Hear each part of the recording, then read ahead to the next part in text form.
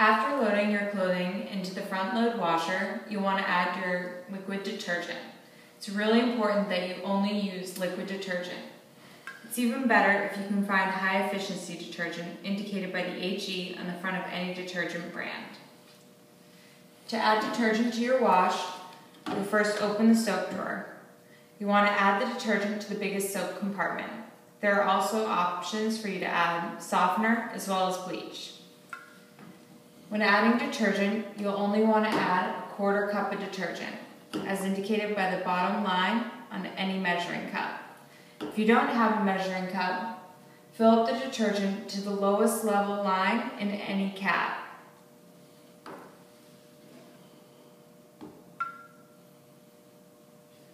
Once you have a 1/4 cup of detergent, pour it into the soap drawer.